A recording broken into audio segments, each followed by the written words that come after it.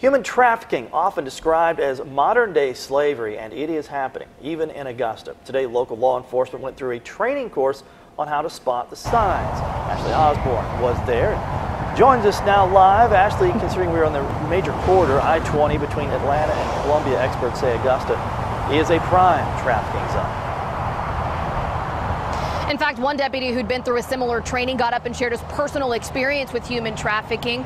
He said that what started as a normal routine traffic stop ended up saving a little girl's life. He told the other officers in the room, he says, nothing compares. No big drug bust, breaking up a theft ring. Nothing compares to saving a child from sex trafficking.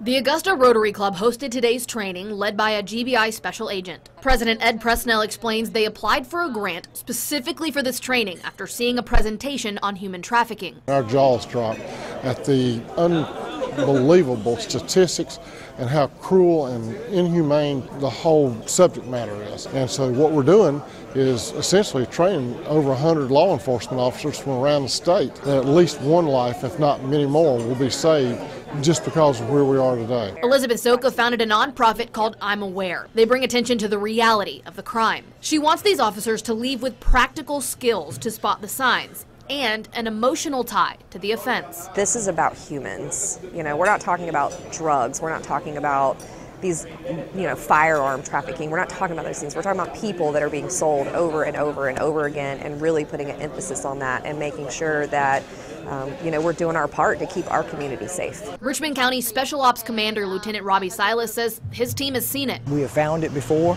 and the more education that we can give to our guys to get out and enforce things in the street makes it a whole lot better. And that's why he was here today with a table full of deputies for the training. Is there any way the general public can help? Are there things they can look for? Are there ways they can help y'all do your job? There sure are. Just being alert, to their surroundings when they're at businesses, they're at hotels and stuff like that. When you see things, call. We've got to take our streets back. We've got to protect these children and young women that are being exploited and get them help.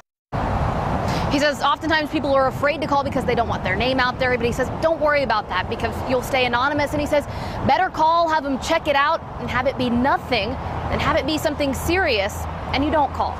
Live in Augusta, Ashley Osborne, WJBF News Channel 6.